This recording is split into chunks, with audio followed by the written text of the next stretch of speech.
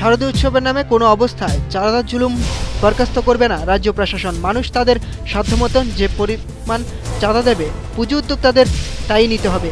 উদ্যোক্তাদের দাবি মতো চাঁদা দিতে বাধ্য নন মানুষ। চাঁদার নামে জুলুমবাজি বা চাপ বা হুমকির মুখে চাঁদা আদায়ের অভিযোগ পেলেই পুজো বন্ধ করে দেওয়া হবে। উদ্যোক্তারা মার্জি মাফিক চাঁদার পরিমাণ বাড়িয়ে বাড়ি বাড়ি, দোকানে, প্রতিষ্ঠানে রসিদ দিলেও সাধারণ মানুষ যে পরিমাণ চাঁদা দিতে বাধ্য নন। মঙ্গলবার রাজধানীর মুক্তধারায় পুজো উদ্যোক্তাদের নিয়ে বৈঠকে এভাবেই উদ্যোক্তাদের সতর্ক করে দিয়েছেন পশ্চিম জেলার জেলাশাসক ডক্টর সন্দীপ এন মাহাত্মে ও পুলিশ সুপার অজিত প্রকাশ। ব্যবধান, শহর পরিষ্কার পরিচ্ছন্নতা, অন্যান্য সামাজিক ব্যাধি যেগুলি আছে সেগুলির বিরুদ্ধে লড়ার জন্য যে আমরা প্রতিনিয়তই সেই প্রচেষ্টা করে থাকি প্রশাসনের উদ্যোগে। আপনাদের কাছে আমাদের অনুরোধ, আপনারা পুজো প্যান্ডেলে সেগুলি ফ্ল্যাক্সের আকারে হোক বা কাগজে শীটে লেখার মাধ্যমে হোক সেগুলি লাগানোর জন্য অনুরোধ থাকবে। দশমীর পরে অনেকটা প্যান্ডেল নিজেরই বানিয়ে দিতে হবে। তা আমাদের কাছে লক্ষ্য এসছে যে কোথাও কোথাও দেখা যায় যে প্যান্ডেল কোথাও কোথাও রাস্তার আশপাশে বানানো হয়েছে, কিন্তু পুজোর বেশ কয়েকদিন পরেও, বিজয় দশমীর বেশ কয়েকদিন পরেও প্যান্ডেলগুলি থেকে থাকে। তাতে করে যানবাহন চলাচলের ক্ষেত্রে বিশেষ অসুবিধা হয়। পৌর নিগমের তরফ থেকে বিনীতভাবে অনুরোধ যে আপনারা দশমীর পরের দিনই আপনাদের প্যান্ডেলগুলি ভাঙার জন্য আপনারা চেষ্টা করবেন।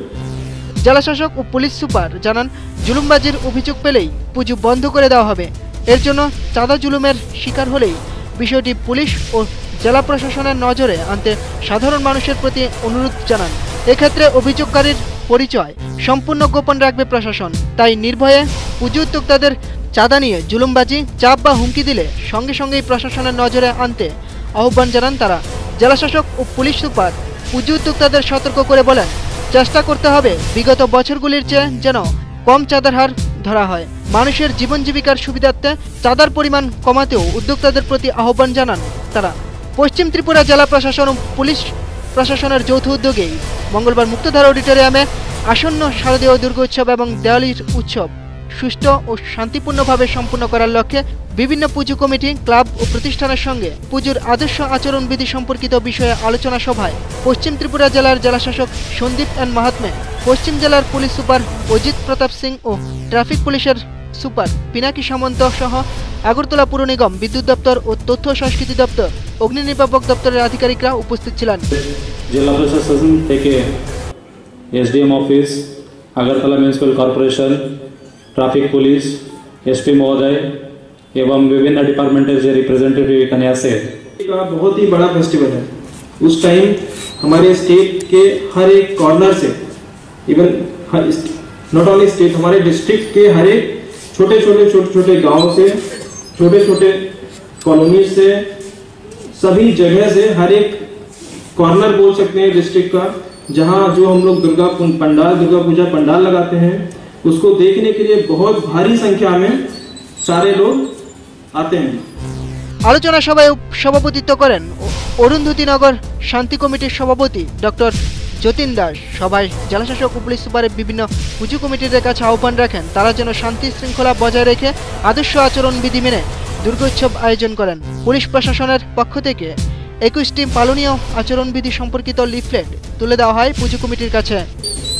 ये रहता है कि हमें जो हमारा 50% पॉपुलेशन है उसके लिए हमें सेफ्टी, और बाकी 50% के लिए भी सेफ्टी है।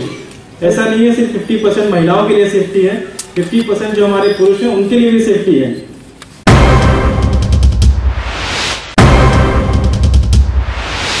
ধর্মীয় শিক্ষাঙ্গনের নাম করে রাজ্যের বিভিন্ন স্থান থেকে শিশুদের বহিরাজ্যে নিয়ে যান একটি বেসরকারি প্রতিষ্ঠান। এর জন্য অভিভাবকদের কাছ থেকে মোটা টাকাও আদায় করে সংস্থাটি। অভিযোগ, বিহারের নিয়ে যাওয়ার কিছুদিন পর থেকেই তাদের উপর চালানো হতো নির্যাতন, দেওয়া হতো না খাওয়ার, শিক্ষা অত্যন্ত দুরন্ত। এইভাবে বহিরাজ্যে গিয়ে নির্যাতনের শিকার রাজ্যের 18 জন শিশু। সম্প্রতি লাটে ওঠে প্রতিষ্ঠানটি, যার ফলে শিশুদের রক্ষণাবেক্ষণেও ব্যাঘাত ঘটে। বিহারের ইতস্ততভাবে ঘোরাফেরা করার সময় আটক করে পুলিশ। বিহার পুলিশের এক অফিসার যোগাযোগ করেন স্বাস্থ্যমন্ত্রী সুদীপ রায় বর্মনের সঙ্গে। খবর দেওয়া হয় শিশুদের অভিভাবককেও। শুরু হয় রাজ্যের শিশুদের ঘরে ফেরানোর প্রচেষ্টা। বিহার পুলিশ গুয়াহাটি পর্যন্ত তাদের আসার ব্যবস্থা করে দেন। গুয়াহাটি থেকে কোনো ক্রমে টাকা জোগাড় করে শুক্রবার ট্রেনে করে রাজ্যে ফেরে 18 জন শিশু ও 9 জন অভিভাবক। আগরতলা স্টেশনে তাদের দেখতে যান মন্ত্রী সুদীপ রায় বর্মন। বর্তমানে আশ্রয় হোমে রাখা হবে শিশুদের, করা হবে স্বাস্থ্য পরীক্ষা। গোটা ঘটনার তদন্ত করা হবে বলেও জানান স্বাস্থ্যমন্ত্রী সুদীপ রায় বর্মন। সকলের কাছে আহ্বান জানান এভাবে শিশুদের বহিরাজ্যে পাঠানোর আগে সরকারের গোচরে জানাতে, যাতে আগামী দিনে বহিরাজ্যে গিয়ে সমস্যায় না পড়তে হয় রাজ্যের শিশুদের।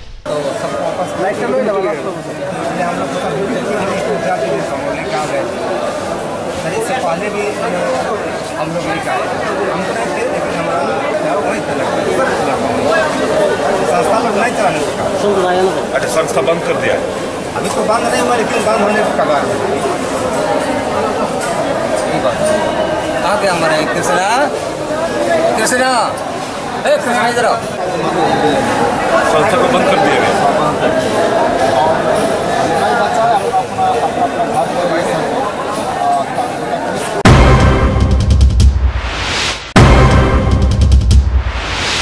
রাজ্য উপজাতি অংশের মানুষ রাবার চাষের মাধ্যমে উপকৃত হয়েছেন। নতুন জোট সরকার উন্নত পরিকাঠামো গড়তে বদ্ধপরিকর। রাজ্য সরকার বিভিন্ন ক্ষেত্রে সহায়তা করছে, তবে রাবারের ক্ষেত্রে কিছু সমস্যা রয়েছে। পরিকাঠামোর গত উন্নয়ন প্রয়োজন। রাবারের আন্তর্জাতিক বাজার ভালো। একটি দেশের উন্নয়নে রাবারের প্রয়োজনীয়তা রয়েছে। শনিবার প্রজ্ঞাভবনে ত্রিপুরার রাবার বিষয়ক আলোচনার উদ্বোধন করে বলেন কৃষিমন্ত্রী মেবার কুমার জমাতিয়া। উপস্থিত ছিলেন টিটিআইডিসির চেয়ারম্যান टिंकू राय सह अन्यान्यरा। केरल जिस स्टैंडर्ड में है उसी स्टैंडर्ड में पहले हमारे को ले जाना है, ये बहुत जरूरी है। तो कहा ना मतलब किसी ना किसी जगह हम वहां से चुके हैं। हमारा जो दफ्तर है और मैं भी शामिल हूँ, इसलिए मैं सरकार के पार्ट हूँ, तो उसमें हम लोग हमारा कमी है, हम उसको पहले सुधारना चाहिए था। इसलिए ये इंडस्ट्रीज 40-45 साल का पुराना है। अभी रबर के साथ साथ क्या हो रहा है, रबर के जो पेड़ है उसका भी एक लिमिट टाइम है जब तक उस पे निकालते हैं। तो इसका मतलब क्या है, 30 साल पहले 40 साल पहले जो पेड़ लगा है तो उसको अभी काट के उस पे दूसरे किस्म में जैसे रबर वुड है उसमें इस्तेमाल करना है, नया प्लांटेशन होना वो भी आ गया है। हम सुनते हैं जो हम 80% जो हमारा टारगेट था उसके 80% पूरा किया है। तो 80% के साथ साथ क्या है, पहले जो किया है वो तो पुराना हो चुका है, तो उसको भी काट के नया प्लांटेशन करना है, उसको दूसरे काम में इस्तेमाल करना है। तो भी हमारे को देखना है उसको किस ढंग से हम हमारा जो किसान है उसमें प्रॉफिट हो उनके लिए है, और उसको भी हम इस्तेमाल कर सकते हो, वो हमारे को देखना है। Rubber become cash crop in our state. Especially, it is fact the tribal communities benefit more of rubber plantation. And we certainly believe the new government, BJP government, certainly we want change, we want better development in our state. As our chairman Tripura have already mentioned, our government is willing to help. দেশের সমস্ত কৃষকদের রোজগার 2022 সালের মধ্যে দ্বিগুণ করার লক্ষ্যে প্রধানমন্ত্রী বদ্ধপরিকর। এই লক্ষ্যে কেন্দ্রীয় কৃষি ও কৃষক কল্যাণ দপ্তর ধানের সহায়ক মূল্য বৃদ্ধি করে প্রতি কেজি 17 টাকা 50 পয়সা ঘোষণা করেছে, যা বিগত বছরের সহায়ক মূল্যের তুলনায় প্রায় 13% বেশি। রাজ্য সরকারও এই লক্ষ্যে রাজ্যের ধান উৎপাদনকারী কৃষকদের এফসিআইয়ের মাধ্যমে ঘোষিত সহায়ক মূল্যে ধান সংগ্রহ করার বিশেষ উদ্যোগ গ্রহণ করেছে। এতে করে কৃষকরা প্রতি কেজি ধানে অন্তত 4 থেকে 5 টাকা হারে বেশি মূল্য পেতে পারেন। সম্প্রতি 12 সেপ্টেম্বর কেন্দ্রীয় সরকার প্রধানমন্ত্রী জন্মদাতা আয় সংরক্ষণ অভিযান প্রকল্প ঘোষণা করেছে, যাতে অন্যান্য খারিফ ফসলের সাথে ভালো ও তেল জাতীয় শস্য সহায়ক মূল্যে কৃষকদের কাছ থেকে কেনার ব্যবস্থা করা যায়। কৃষক এই চাষ থেকে বেশি মূল্যায়ন পেতে পারে। শনিবার মহাকরণে সাংবাদিক সম্মেলন করে জানান কৃষিমন্ত্রী প্রণজিৎ সিংহ রায়।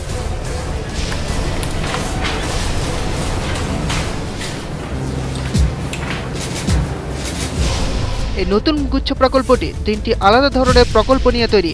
সেগুলি হলো prime deficiency payment scheme, pilot of private প্রসেসমেন্ট of stockist scheme.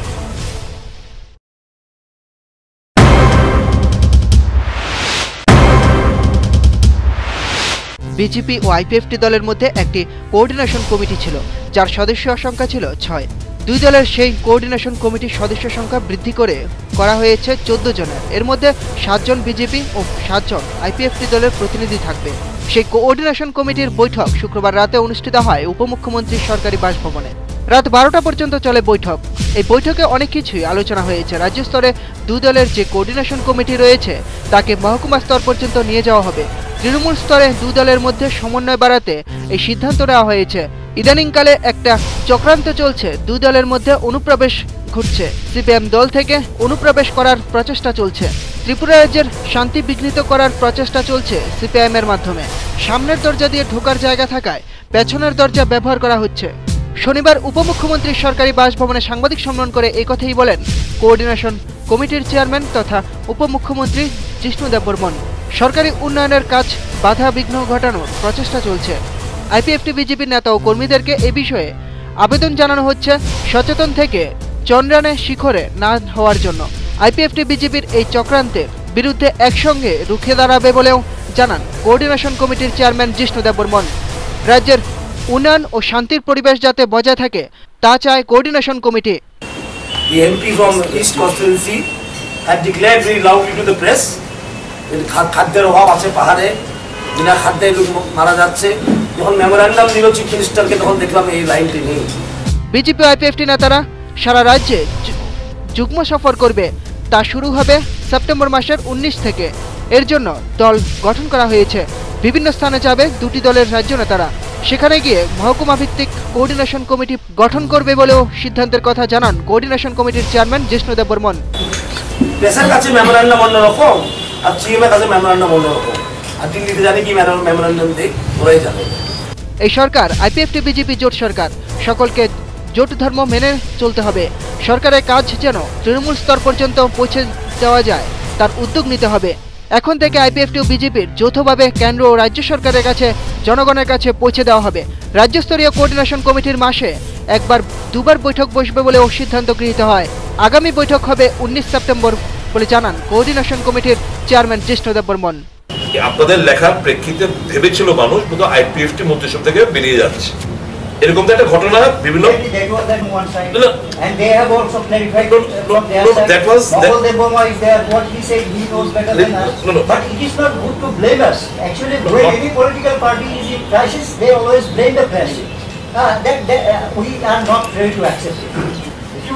এটাই উনি বলার চেষ্টা করছিল যে এই যে আইপিএফটি মন্ত্রিসভা থেকে বেরিয়ে যাবে এই যে একটা বার্তা মানুষের মধ্যে ছড়িয়েছিল, তার জন্য একটা ভুল মানে একটা উনি যেটা বলতে চাইছিল what I think nothing more than that. It's okay. If he has hurt you unintentionally, listen, if we have broadcast whatever you have said. No, whatever, I tell you one thing, কোনো communication কোনো এক্সপ্রেশনে যদি কোথাও ঘাটতি থাকে for which you have taken a note of that, we he is ready to withdraw that also. আগরতলার পূর্ব থানার police শনিবার ভোর রাতে পূর্ব আড়ালি এলাকায় অভিযান চালিয়ে 3000 বোতল ফেন্সিডিল উদ্ধার করে। পুলিশ ফেন্সি প্রচারের অভিযোগে একটি গাড়িও আটক করেছে, তবে কাউকে গ্রেপ্তার করতে পারেনি। পুলিশের গতিবিধি টের পেয়ে পালিয়ে যায় চালক। আগামী দিনেও অভিযান চলবে বলে জানান সদর মহকুমা পুলিশ আধিকারিক।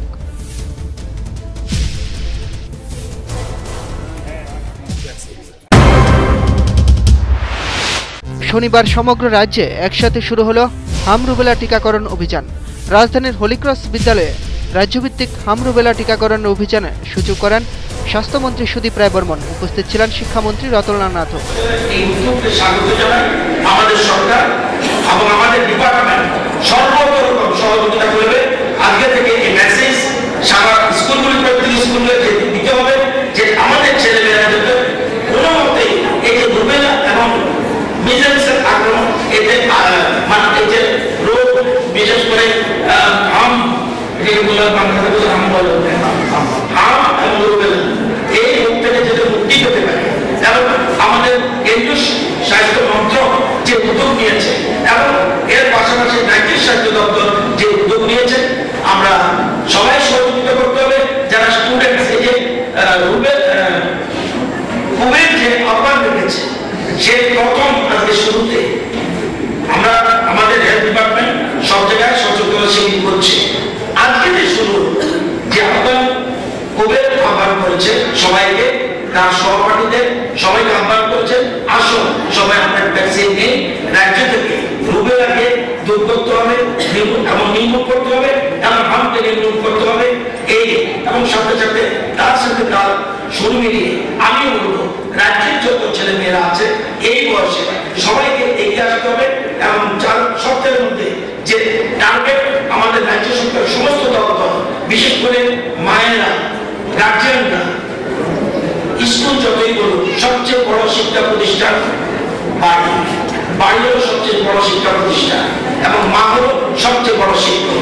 সুতরাং সবাইকে এগিয়ে এসে যে উদ্যোগ নিয়েছে, যে টার্গেট নিয়েছে মিজেলস এন্ড রুবেলা ভ্যাকসিনেশনের জন্য, সেই টার্গেটের লক্ষ্যমাত্রা যদি আমরা বুঝতে পারি, সবাইকে আমরা আহ্বান জানিয়ে এই উদ্যোগকে সাধুবাদ জানিয়ে ভারতবর্ষকে হামমুক্ত করতে এবং রুবেলা নিয়ন্ত্রণ করতে কেন্দ্রীয় সরকারের স্বাস্থ্য ও পরিবার কল্যাণ দপ্তর হাম রুবেলা টিকা চালু করার সিদ্ধান্ত গ্রহণ করে।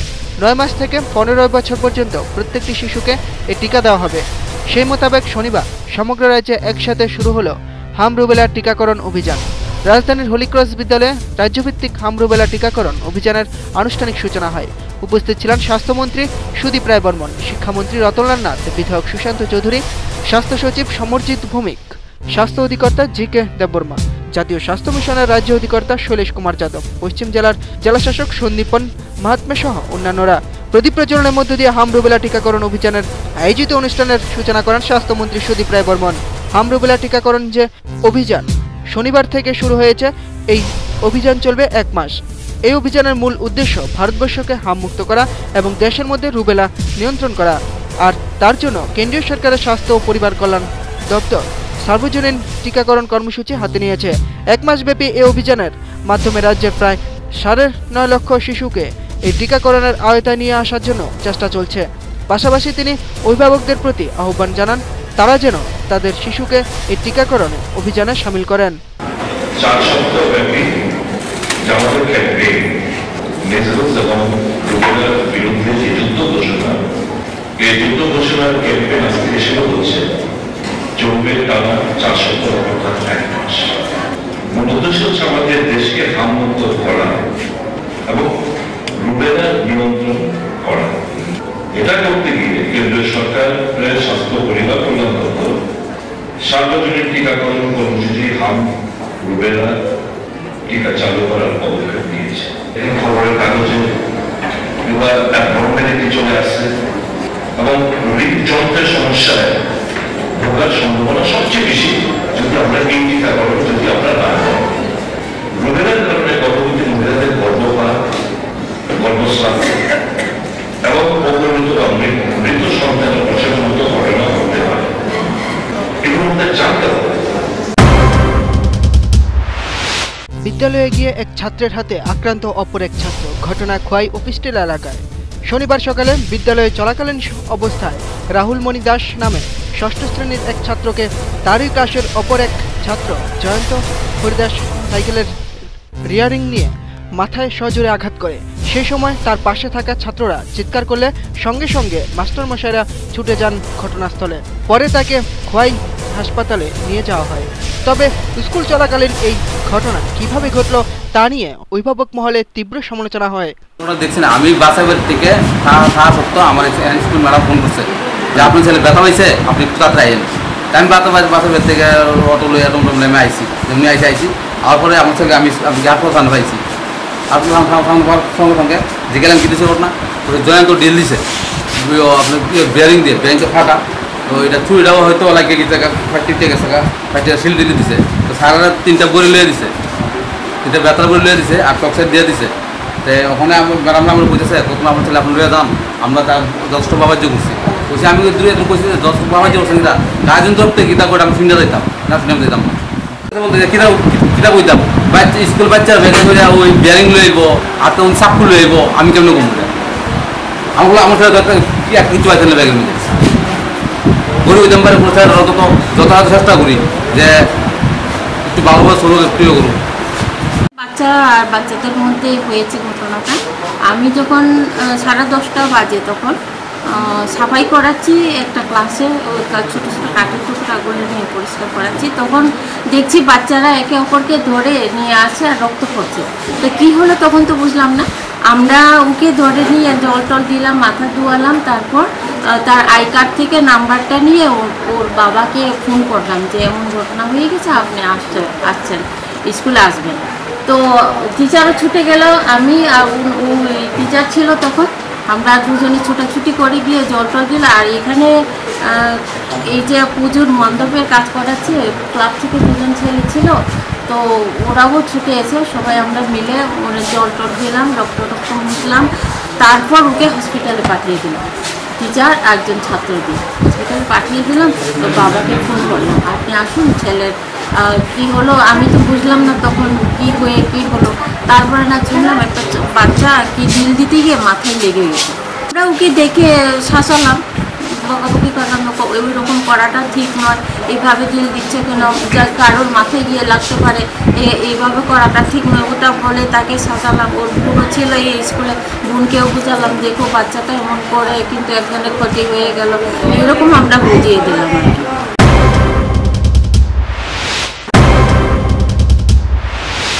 কংগ্রেসের শাখা সংগঠন মহিলা কংগ্রেস। মহিলা কংগ্রেসের কোনো সিম্বল এতদিন ছিল না, অন্যান্য শাখা সংগঠনগুলির প্রতীক রয়েছে। তাই কংগ্রেসের সভাপতি রাহুল গান্ধী মহিলা কংগ্রেসের প্রতীককে অনুমোদন দিয়েছেন। শনিবার প্রদেশ কংগ্রেস ভবনে মহিলা কংগ্রেসের লাগোর উন্মোচন করে পিসিসি সভাপতি বীরজি সিনহা। এদিন এবং অনুষ্ঠানের মাধ্যমে মহিলা কংগ্রেসের লাগোর উন্মোচন করেন তিনি। উপস্থিত ছিলেন কংগ্রেস নেতা গোপাল রায়, লক্ষ্মীনাগ, রত্না দত্ত সহ অন্যান্যরা। ত্রিপুরা অল ইন্ডিয়া মহিলা কংগ্রেস কমিটির প্রত্যেক জায়গাতে, প্রত্যেক স্টেটে আজকে এই লোগোটা লঞ্চ করা হয়। প্রত্যেক জায়গাতে একই টাইমে 2টার সময় লঞ্চ করা হয়। তো আমরা সুস্মিতা দি আর রাহুল গান্ধীজিকে আমরা থ্যাঙ্কস জানাই যে আমাদেরকে এই নতুন লোগো মহিলাদেরকে দিয়েছে। মহিলাদের আলাদা মর্যাদা, আলাদা মহিলার এম্পাওয়ারমেন্ট, আলাদা আমাদের সুরক্ষিত জন্য আমরা এই লোগোকে নিয়ে আমাদের আরো সংগঠন মজবুত করব, আমরা মহিলারা আরো উৎসাহিত বাড়বো। এই জন্য ওনাদেরকে আমি ধন্যবাদ জানিয়ে আমার আগামী দিনে আরো কি কি লক্ষ্য রয়েছে আপনাদের মহিলা কংগ্রেস? আগামী দিনে মহিলা কংগ্রেসে আরো কি কি কর্মশালা এবং লক্ষ্য রয়েছে? আমাদের মহিলা কংগ্রেসের আগামী দিনে আমরা যেমন মহিলা 33% রিজার্ভেশন, এটা তো দীর্ঘদিনে আমাদের দাবি। এখন আমরা এটা সামনে এই মহিলা 30 রিজার্ভেশন নিয়ে আর মহিলাদের উপর যেটা অত্যাচার সারা ভারতবর্ষে, ত্রিপুরাতে, সবখানে এইসব মহিলাদের যে উপর অত্যাচারের বিরুদ্ধে আমরা আন্দোলন করব। আপনার নাম? আমার নাম জায়দামি ত্রিপুরা। জায়দামি ত্রিপুরা। যান দুর্ঘটনায় মৃত্যু হলো এক MBA পাঠরত ছাত্রের। মৃত ছাত্রের নাম অমলেশ দেববর্মা, বাড়ি উদয়পুর ছনবনে। দুর্ঘটনাস্থল আগরতলা লিচু বাগান থেকে তাকে উদ্ধার করে নিয়ে যায় দমকল কর্মীরা। হাসপাতালে মৃত্যু হয় তার। ইকফাই বিশ্ববিদ্যালয়ের MBA পাঠরত ছাত্র সে। গণেশ পূজা দেখে আগরতলা থেকে ফিরছিল অমলেশ। দুর্ঘটনার সঠিক কারণ জানা যায়নি। এই ঘটনায় শোকের ছায়া নেমে আসে পরিবারে। শুনলাম সকালে থানা থেকে ফোন করছে বদ্দার কাছে, বদ্দা বলতেছে আগরতলা যাবো, অমলেশে অ্যাক্সিডেন্ট করছে। এরপর আইলাম, আগরতলা কি করতে হয়? আগরতলায় MBA করতে আছে। আমাকে কই দিতে আসলে অনুমানিক শুনছি খবর পাইছি যে একটা গণেশ পূজা আছে বন্ধু বাড়িতে, এর একটা বন্ধুনিয়া পূজা সাইডে আসে। কয়টার দিকে হয়েছে ঘটনাটা অনুমানিক? আনুমানিক 2:30টার দিকে। কোন জায়গায় হয়েছে ঘটনাটা? লিচু বাগানের দিকে। সকালবেলা থানার থেকে ফোন করছে যে আমার ভাতিজা অ্যাক্সিডেন্ট করছে লিচু বাগান। তো NCC ফায়ার সার্ভিস জিপি হসপিটালে নিয়ে অ্যাডমিট করে দিয়ে গেছে। তখন আমরা আইসিরা হসপিটালে খবর পাইছি যে সে নাকি মারা গেছে। হসপিটালতে খবর পাইছি। গেছিল কই শালবাগান? সে ইকফাই কলেজে পড়ে আগরতলা কালকে গণেশ পূজা গেছে, হয়তো পূজা দেখতে আইছে, যাইতে স্কুটি নিয়ে আসলো, অ্যাক্সিডেন্ট হয়েছে। সঙ্গে আর কেউ আসিল না? আমরা শুনছি যে একটা বন্ধু আসলো, মানে আমরা তো দেখছি না, কইতে পারতাম না, শুনছি সঙ্গে একটা বন্ধু আসলো। নাম কি আপনার বাড়িতে? অমলেশ দেবরাজ। বাড়ি কোন জায়গায়? উদয়পুর সম্বল আর গ্রামের বাড়ি হচ্ছে গর্জনমূলা।